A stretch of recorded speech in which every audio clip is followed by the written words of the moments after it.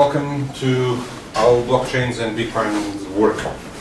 Okay, so this talk essentially started when the WannaCry virus started its ransomware attack, and they essentially asked for rewards on Bitcoins. I never used Bitcoins before, so I just wanted to see how it works, not how to buy them, but essentially the technology behind it. Okay? And after some talks with the guys here and so on, the idea came up to make a call on that after checking things for myself. So, because not everyone might, in this audience probably everybody or almost everybody knows about cryptography, but some people might not, so yeah. So let's do an overview on it. I'll probably go a bit fast, but if you have any doubts or something, interrupt me, okay? After that, we'll talk about blockchains, it's the basic technology for Bitcoin, and after that, we'll talk about Bitcoins and their implementation. Okay. So, we're going to talk about symmetric cryptography, public key cryptography, and hash functions. Okay. So, symmetric cryptography. Essentially, we encrypt and decrypt the data, the payloads, using the same key. This has the drawback of needing to share a key before starting to encrypt stuff. And if you just send the key in the network, it will be essentially the same as not having anything encrypted, because the attacker can just eavesdrop the key. Okay? These algorithms are extremely fast compared to the next one, the public key encryption. Around 10,000 times more or faster. They are less secure due to the speed for brute force attacks, and also because they usually use smaller keys. And this was the only available type of encryption until the 1970s. Okay. Examples like dash, triple dash, blowfish, AES, and so on. Okay. So public key cryptography, or asymmetric cryptography as opposed to the symmetric one, encrypts using one key and decrypts using an opposed key. Okay, so the keys are related. Both private and public keys are generated at the same time. We have the RSA in our laptops as well. So one key is the inverse of the other. The public key can be available to the entire world. We just broadcast it. And the strength of the algorithm relies on the fact that by knowing the public key, it's extremely hard to guess the private key. So it's extremely slow compared to the symmetric cryptography, more secure due to lack of speeds and usually much bigger keys. It's common today to use 2000 bits or something as the keys for this, 2048. First algorithms were discovered in the 1970s, and RSA is by far the most used algorithm on this.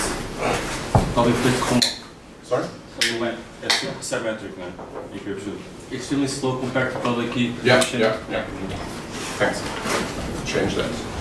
Okay, so it guarantees confidentiality. Kasha was talking about that previously. So data is encrypted with the public key and consequently can only be decrypted with the private key. Only the holder of the private key will be able to decrypt the original message. And integrity will be also guaranteed, because any small change on encrypted data will return a completely useless payload after the decryption. And authentication is essentially the reverse operation. So someone can encrypt with the private key and decrypt with the public key.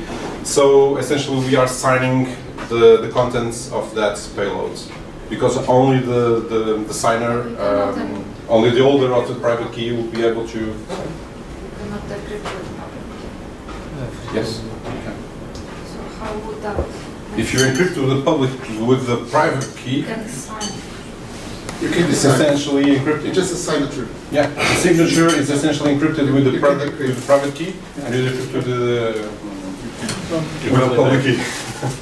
Okay. So integrity is also maintained by the exact same reason. Okay. So in modern day communication, because the public key cryptography is a lot slower, what is usually done is that a secret shared key is usually generated. For example, all the SSL protocols and so on use this. The data is transmitted using the symmetric shared key, and cyclically, after a period of time, new keys will be generated and exchanged using the public key infrastructure. Okay? So for an attacker to be able to get access to all the data, it will need to essentially get the private key or to crack all the shared keys. Okay, hash functions, they just essentially produce a message digest with always the same size according to the algorithm present. For example, we're going to talk about SAH 256 bits, always a 256 bits output of that. And so the smallest change on the payload will generate a completely different hash result. Okay, so that's essentially how it works. So it's extremely difficult to produce one payload. Let's imagine that I have a file and I just add a space there. Okay, and just by adding a space anywhere in the documents, the hash result will be a completely different hash result without the space. Okay, so I give two examples. So an hello world and a hello world with a space. And you can see that the hash are completely different. So this is also used. Let me see. Usually people sign documents by producing an hash and just signing with the public key or with the private key with the public key infrastructure. They use the private key to sign the hash, and people will just say, okay, this hash is the hash of this document, and it's very hard to produce another document that it's valid and produces the same hash, so I know it was you that produced or you that signed that document. So with this in mind, essentially, these are the technologies that will be used in blockchains and in Bitcoin. Okay. So what are blocks? What is a block? This block ID, some space for data, for contents, a previous link, and this will be very clear in the next slides. So it's essentially a link for the previous block, but not for the ID, but for the hash of the previous block.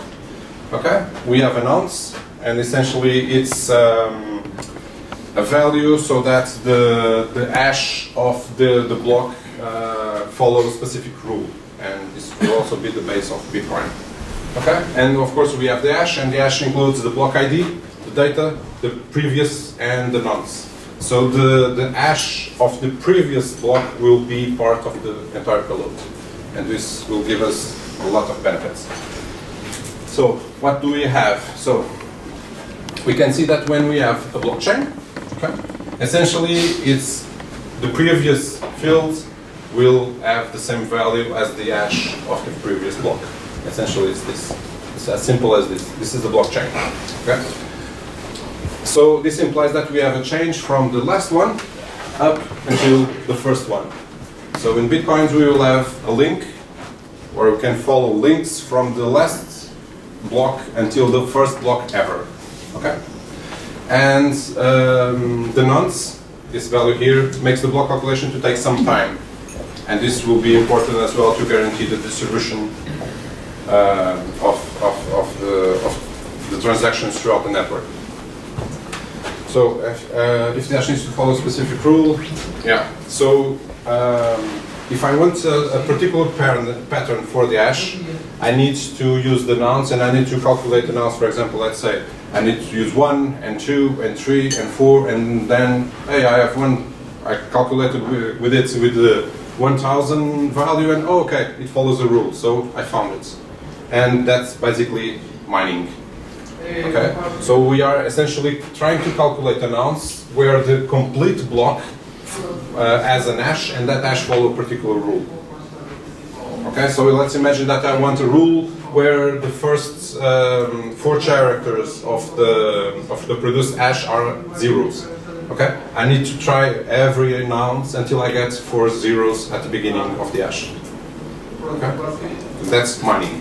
Okay, simple as that. Who defines the rule? In bitcoins, they are already defined. Okay. But I will talk a bit. Every about time that. that it's not that. Yeah, I'll go there. Okay. So, what's the properties of this? If someone changes the content of one block, let's say I change the data here, but it could be the block ID or the previous or whatever. But if I change the data of this, if I have a bunch of transactions here in the data, if I change this, what will happen is that the hash will be different. It will not follow the rule. So I need to calculate a new nonce.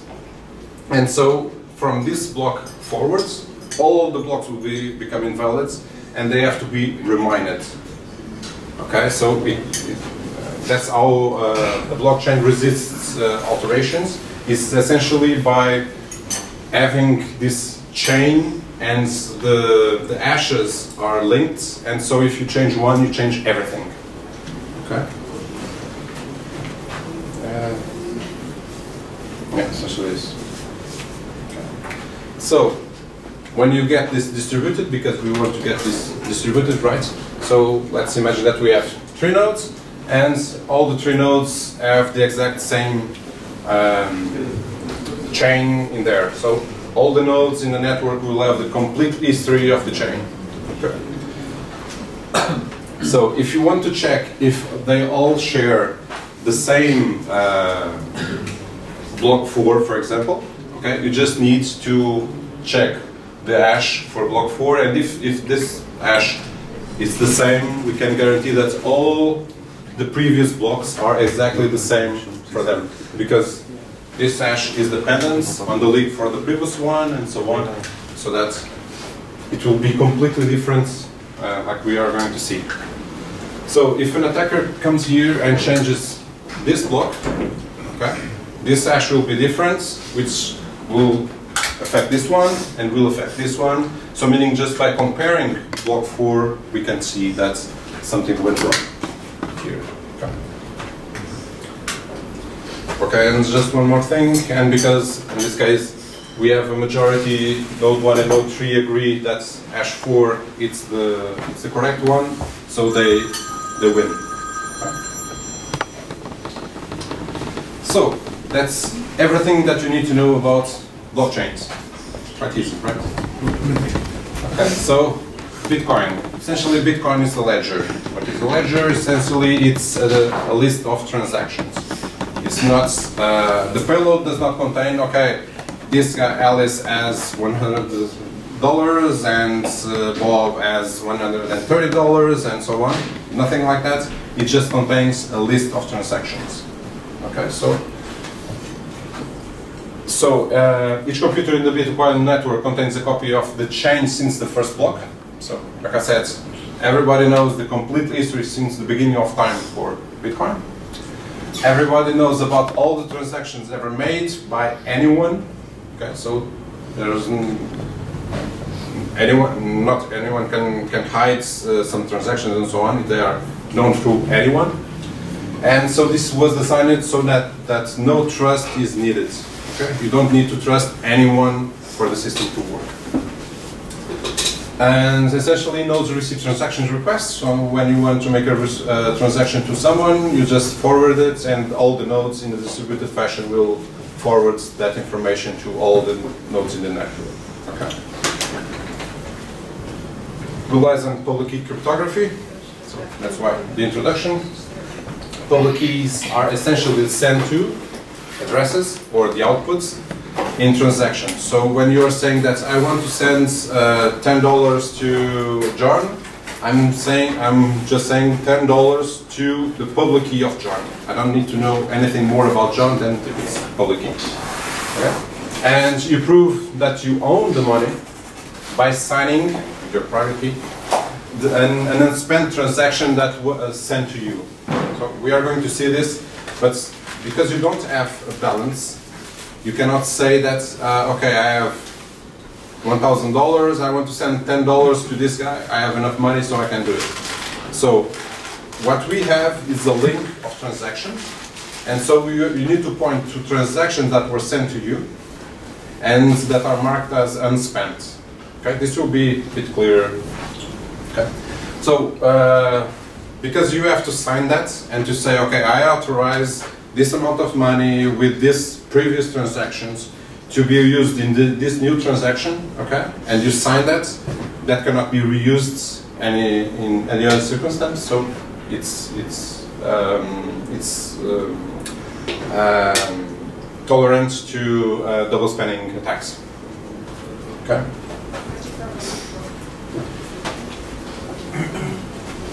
So, what is a transaction? So, let's imagine that Alice wants to send $5 to Bob. Okay. So it's creating transaction 20102, just as simple as that, and it gives as inputs for that transaction 2 other transactions. You can see that those transactions were directed to Alice. Okay, let's see. Alice has $3 from here and $2.50 from there. Okay, so it's $5.50. Okay, so what it does is that it creates the $5 transaction to Bob, and it creates another output for R of 0.5. Okay, so it doesn't lose money, and this is how Bitcoin tracks all the money. So in the future, when she wants to use this money that was remaining, she can use it because she has a transaction that was not spent. These transactions will be marked as spent, so they will not be able to be reused again. Okay? Clear? If it's not, tell me. Yeah? Well, essentially, it's this. That's why we can have multiple inputs, because you can aggregate multiple transactions to have enough money to make one transaction, and that's why usually there are more than one outputs. How do you relate that to blockchain? Okay, wait. Okay, let me see this first. Yeah, so this creates a chain of transactions, not a blockchain, okay, up to the beginning of time. Because there must be a first block where the money starts to being generated, and not, but I'll talk more about that, okay? So, transactions. When you install the Bitcoin wallet in your machine, it will just take up to 24 hours to check every single transaction ever made. Okay? So if you wait more time, you probably will take more time because more transactions will be made there. So you said it will inspect all the transactions ever made? Ever made. From where? You essentially downloads all the transactions from other nodes. Okay.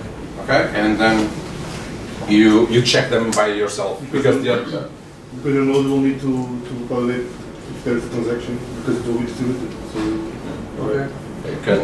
the algorithm probably checks with multiple nodes and so I on. think it's about 12 gigas or 15 gigas. No, it's more. I never installed it. 500 gigabytes, I think, the last time I checked.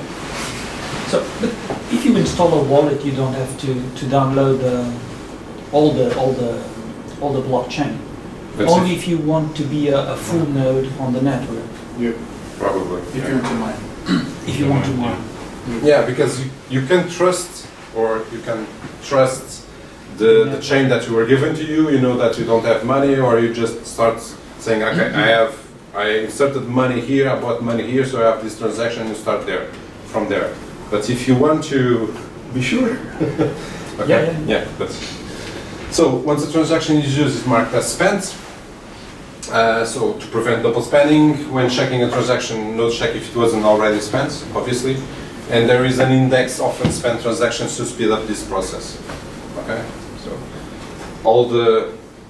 so as we have seen here, this will be marked as spent. They will be removed from that list, and that one will be created there. Those two do that. Okay, so in theory, we will need to check our balance, go through every transaction ever made. Of course, we know where we started, so it's not that hard, but we don't have a balance in the Bitcoin, so we need to go throughout the chain, transaction chain, up to a point where we started. If you download the whole transaction chain, like 500 gigs or whatever, obviously that's changing like literally every probably a couple of milliseconds. 10 minutes.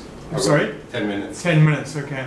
So is there a delta then for updating that, or do you have to download the whole thing again every time if you want an updated list of all the transactions? If you are a full node, you'll be Participating. on that. If you are not, you'll probably need to download. Okay, so a reminder that there are lost bitcoins, and it's possible to lose quite easily bitcoins. So user mistakes can result in permanent loss, like if a user loses his private key, bye-bye money, bye-bye bitcoins. Okay? And there is no form of appeal, so we don't have banks, so we don't have a clerk, so we can say, oh, I lost my money, can you please give me it back? Nope, there is no way for doing that. And those bitcoins are lost from the entire Bitcoin economy, because no one will have that private key, so no one will be able to spend that money or transact or whatever. Okay. And also about, especially for us guys, developers, and over 260 bitcoins were lost due to a malformed address. So there was a bug in the software, and a lot of bitcoins were lost. So people can write their own software to participate in the network, but be careful. Be careful. Okay, so anonymity.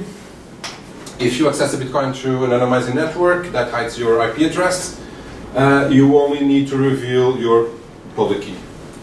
Okay, you can generate public key for every incoming transaction, so you don't need to have only one key. So in theory, you could try to be as anonymous as possible. Okay. The question is that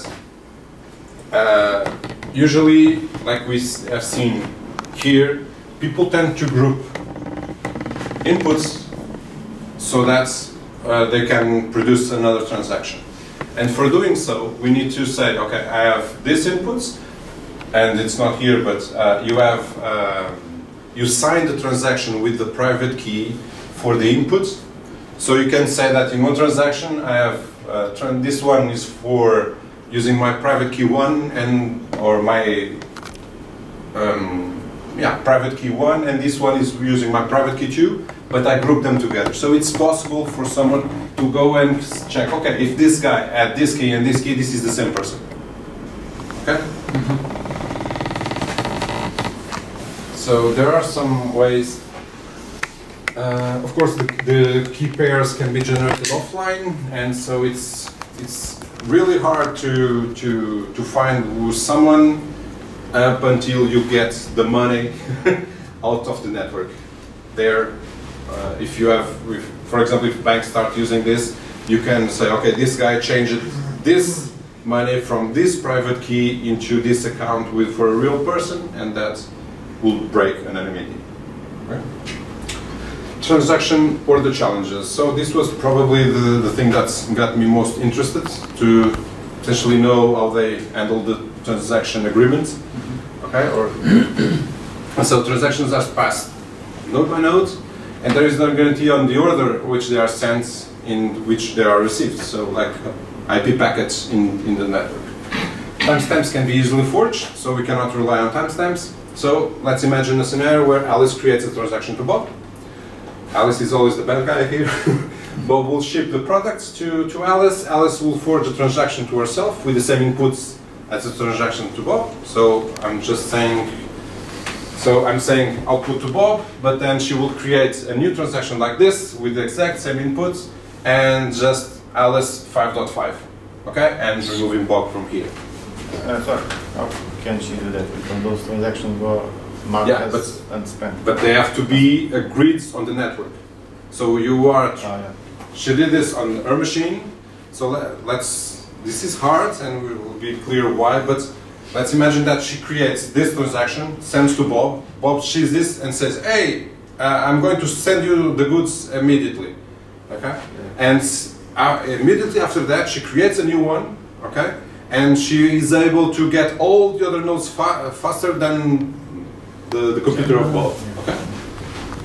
For instance, there are some ways that you can pay to get your block to be mined faster than another block. So in that case, you could forge that second transaction and ask pay a fee to get that block processed faster. Yeah, let's go there. But yeah, it can be related.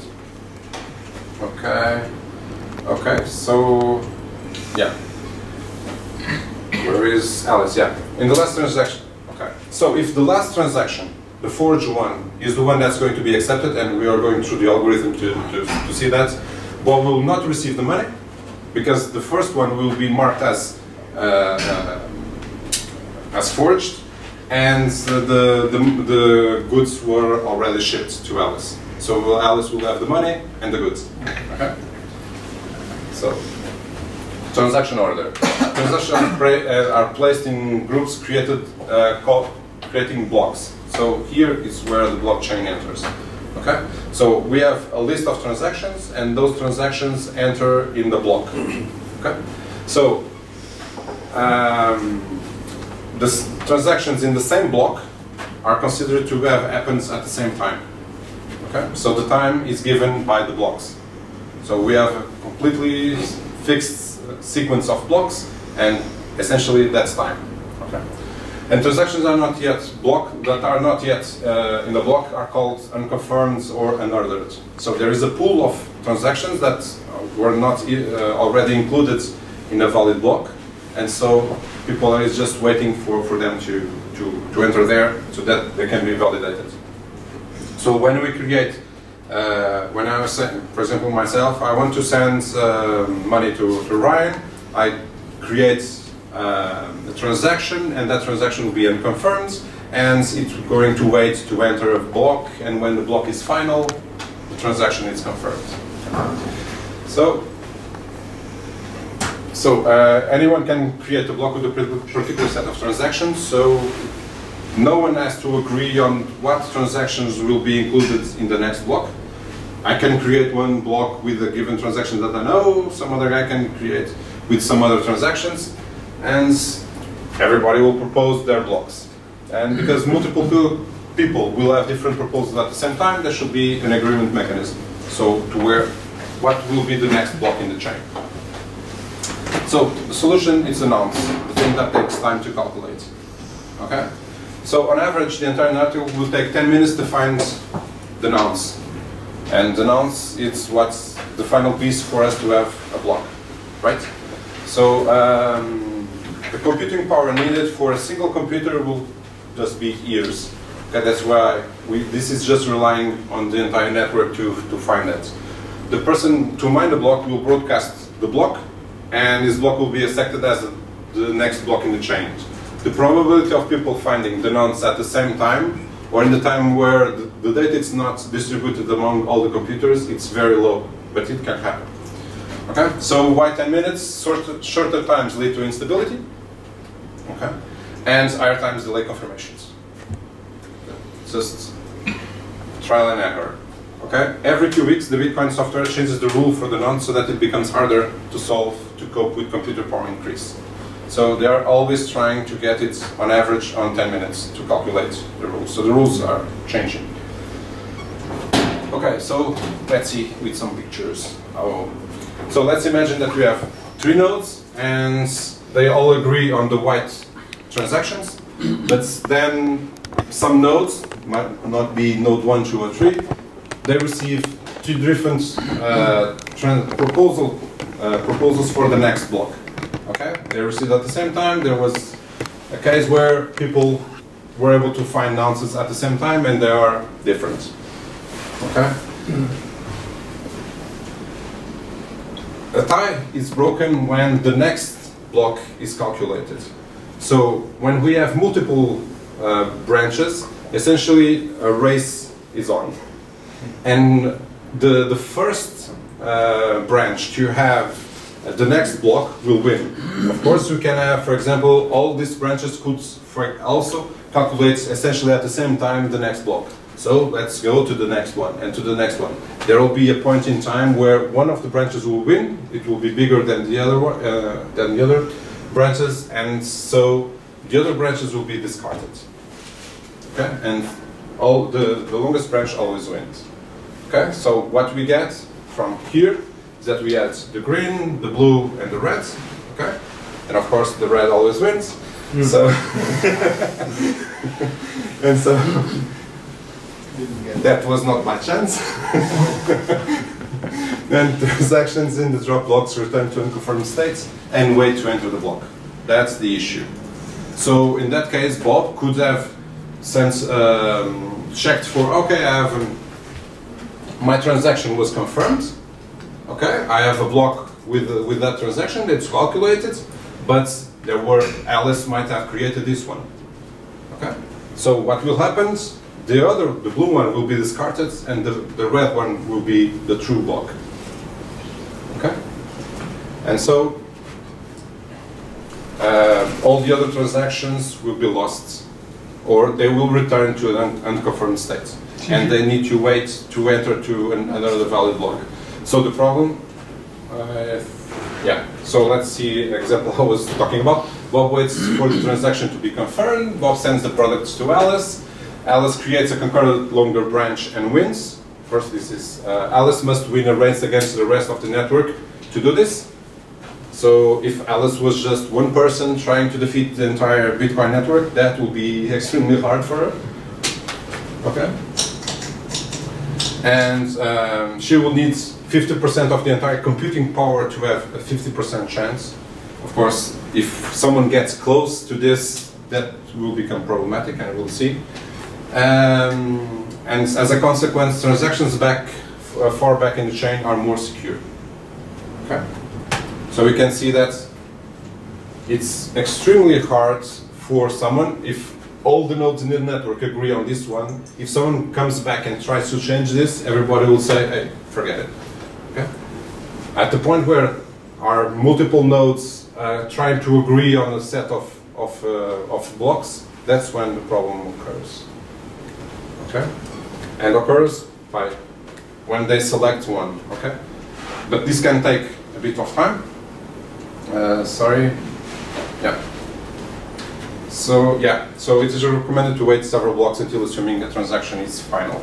Okay, we'll see how many.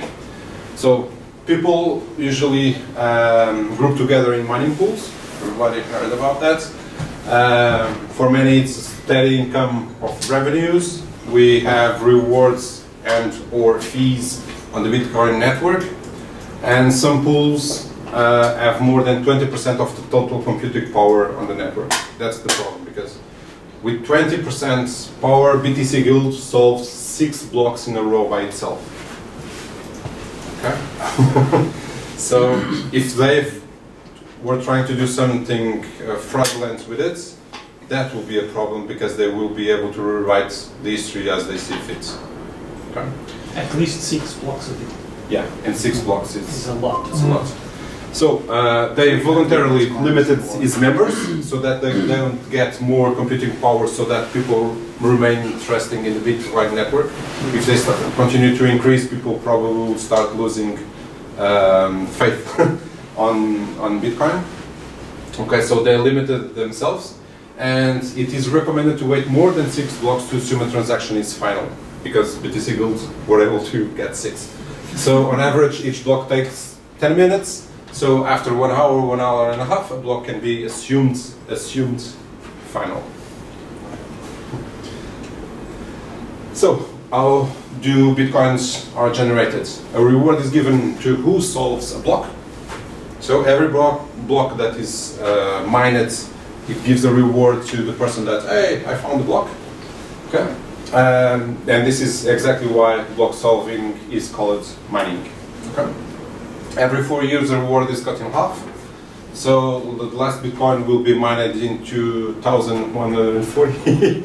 Okay, in this year, total possible Bitcoins are 21 million. But like we discussed yesterday, you can send up to these Bitcoins in a transaction. So there will probably be enough money for everybody if this becomes a currency. Of course, the people that have unit Bitcoins, like 1 Bitcoin, 2 Bitcoins, will be rich. Okay. So transaction fees, when this all stops, or when the rewards become very, very small, people will just turn off their computers and everything will stop working unless they return the incentives to mining with fees. So every transaction can also include a fee to the person that's going to mine it. Okay, and mining is in reality is a process of transactions. Transactions with fees will probably be processed faster, like we discussed. So if you pay, hopefully fees will be lower compared to other payment systems. Okay, because Bitcoin will be competing with Visa and MasterCard and whatever, and hopefully it will be. So last slide, Bitcoin final considerations. Used for illegal activities. The WannaCry example, asking not for money but for Bitcoins. Okay. Money washing also. Yeah. So people that want to do illegal stuff and so on can use Bitcoins to receive payments without being extremely hard to find them. Right. So mining uses a huge amount of energy. I think the current mining energy being spent right now is enough for powering Ireland. Okay. So, yeah. Specialized hardware is being created for mining. So GPUs are extremely well suited for mining. Both AMD and NVIDIA are working on special hardware, tuned hardware. So they are working on GPUs that they sell currently without a lot of bells and whistles, with different warranties, because GPUs will be 24/7 and specific drivers for those and so on. And there have been shortages of GPUs. Some GPUs models are extremely hard to find in the market because the miners get them all. Okay. For example, if you try to get the AMD RX 580, it's almost impossible because the miners get them all. Yeah. So the main sources of information used in this talk, most guys here probably will know this link, explains very well the blockchain. It was based on this. I also liked this YouTube video that explains how Bitcoins work. Essentially, this is based on that. And I just wanted to show Fudzilla. Fudzilla, it's a site that I see every day for I don't know how many years about hardware and hardware news. And the last few months, they have been talking about cryptocurrency and NVIDIA and AMD and all the stuff. So I can show you a bit of that. Just I made a small search. And you can see that all the news, for example, share surge, so even the shares of companies like AMD or NVIDIA are increasing because miners are buying them like crazy. Next generation cars will be special versions for miners and so on. So you can see that. Even special hardware for that. And that's it.